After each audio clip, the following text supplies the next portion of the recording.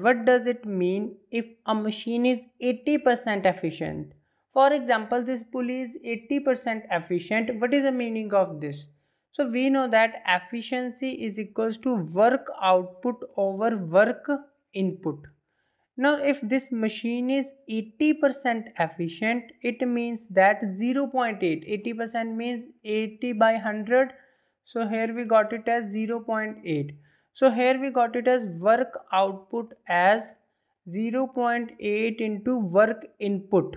It means that if you are giving 100 joule of work to a machine, then you will got only 80 joule of work at a load point.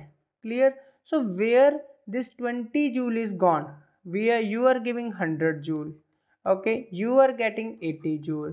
So where this 20 joule is going, that is going in the pulley in case of losses. Major loss we have frictional loss.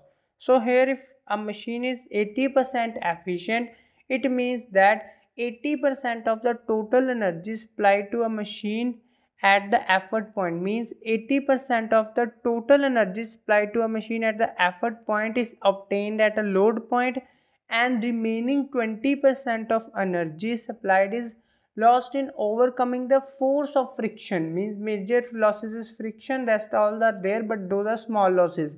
Major we have friction force. To overcoming the friction force, 20% energy is lost, and it appears in the form of heat energy. Clear?